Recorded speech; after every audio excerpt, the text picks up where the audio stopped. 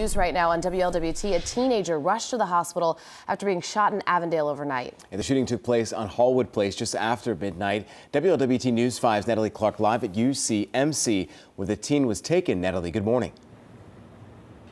Good morning. Now we're told the teen was brought here to UC Medical Center with life-threatening injuries. He was taken into surgery.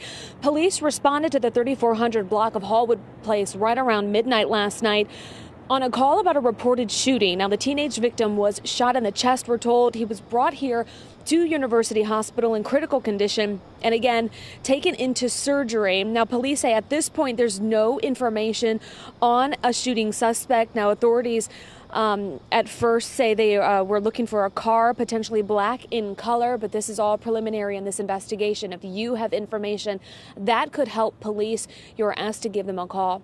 Reporting live, Natalie Clark, WLWT News 5.